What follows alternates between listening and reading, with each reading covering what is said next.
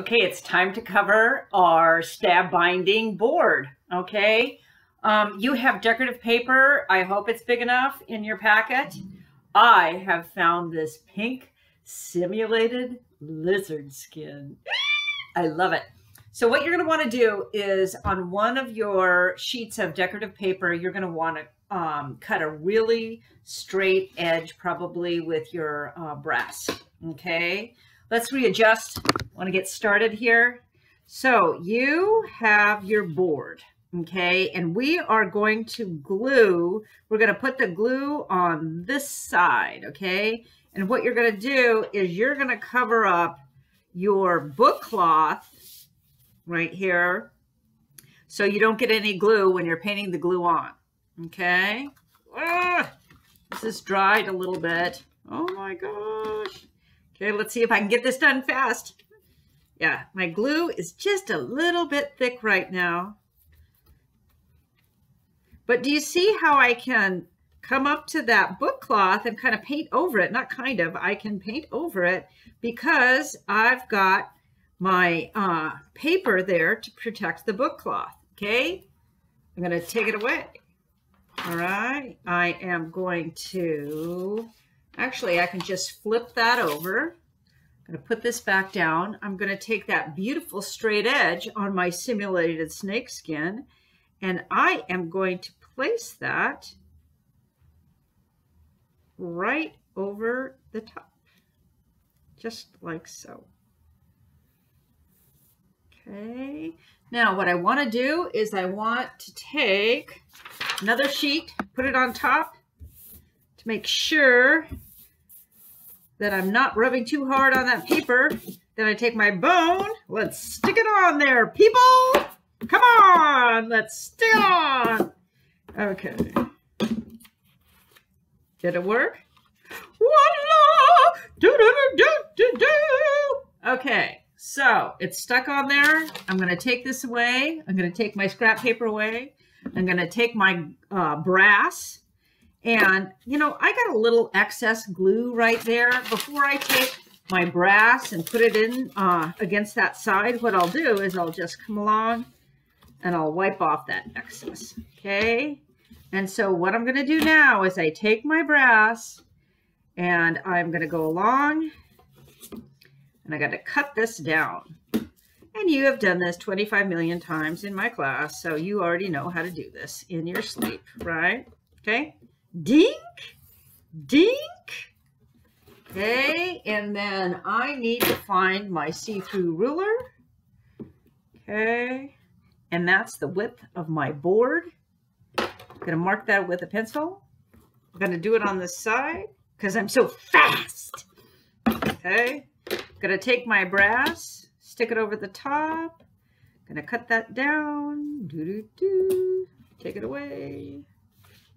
Cut it down. Do do. Take it away. All right, and I am going to take another piece of paper. Right. Even though my brush is pretty big, I'm going to go ahead and do this because I'm going to get this sucker done. I'm going to get really slow and controlled anytime I'm near the book cloth, right? Okay. What? There we go. Flip it over and I'm going to roll that over. Now I want you to know with this paper is really tough. Doesn't want to stick in place. So what I have to do is kind of train it, meld it. Okay. Now, remember this? I'm going to nip that edge in. Okay. I'm going to come up to the top because we do head and tail. I'm going to get my glue on here. I'm not going to be too zealous when I'm near the book cloth, but there's not enough glue over there. Okay. I'm going to move this out of the way. Over. I've turned this over. I'm going to take the bone, folding that down. Yeah, it's sticking nicely today. Who knew? All right, I've got one more side here, right? So I'm going to take my glue. I'm going to paint it right on here. There's no book cloth. Yay! So I can be a little more zealous with my glue. Okay. Throw it away. Roll it down. Nice little edges. And if it's not perfect, do you see my action with my bone? How I take my bone and I just kind of roll it over. Okay. Wow, that is looking, oh my gosh, that is so fine. Look at this. Okay, that's exactly what I want. All right, beautiful cover. Now, let's talk about covering the inside. Okay, so this, you are going to take your interior decorative paper, okay, and you are going to line it up, and then you are going to cut it down to the exact size of the cover. This is just a little bit too big, okay? All right, so I'm going to cut this down. And I'm going to do that right here as well. Okay, and I'm going to come back here. Now, what I want to show you is it's a little bit too big. It's fine on this edge. Do you see that? But I need to cut some off the top and the bottom. I want to cut about 1/4 of an inch off. All right, so because that would give me an 1/8, right? An 1/8 on top and bottom, head and tail. So let's go ahead and check that out. Taking off 1/4, got my brass, got my X-Acto knife, cutting it down, moving it away, coming on back. Oh my gosh. Okay, so now what I don't like is I don't like the fact that there's a little bit of overage right here. Do you see how there's just a little bit? So what I'm going to do is very gently, either with my X-Acto knife or my pencil, I'm going to mark how much too big that is. Okay. There we go. And I want to cut that down once I've marked it. And it was a little bit bigger here at the top. Okay. All right. Much better. Okay. So now we are going to glue this. Whoops. We are going to glue this to this. Now, you know that mistake right here? We're just going to cover it up with the paper. Oh, so fantastic. Okay, so we're going to put the glue on the paper. Wow. And I'm going to be really careful because my glue is super dried out right now. It's going to take me some effort to get enough glue over the piece. Paper. I'm going to turn it around here. Don't want to get all my fingers deep into that glue, so I'm going to use what fingernails are left. Okay, take it away. Bring it over here. Now, you need to slow down a bit here. You're going to place that down. All right.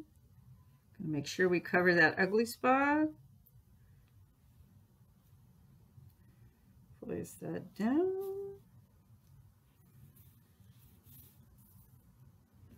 Okay, it's not exactly even. So what am I going to do?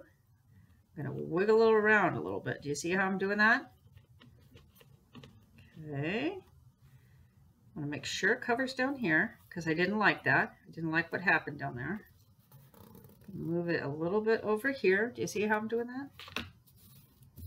Okay. Okay, I'm going to get another piece. Decorative paper, pardon me, of scratch paper.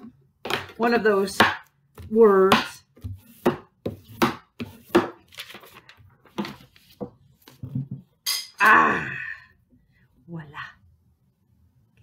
So do you see how it covered my ugly spot? I've got 1/8 of an inch all the way around. Okay, so front, back, fantastic. So the deal is you are going to do a second one of these, okay? And that's going to be the cover on your other side. And I do want to mention one more time that you most definitely want to get these holes poked, because those are your sewing holes. And even before you do your sewing holes, what you're going to do is you're going to take your stack of paper with a spine that is taped to it. You're going to put that stack of paper in between. You're going to clamp these two, and then you are going to take a tack or a pin, and you are going to punch all the way through the two covers and the text stack, okay? You have to go ahead and punch all the way through before you start sewing your whole book together, okay? And, you know, the videos that I've provided for you, they show that. You know, what you want to see in these videos is there are many ways to get to the end, like I've talked about. But I just want to make sure that you are able to complete this aspect of it before you start sewing. All right. So if you have questions, you know what you're going to do? Give me a call. Until then, I'll see you later.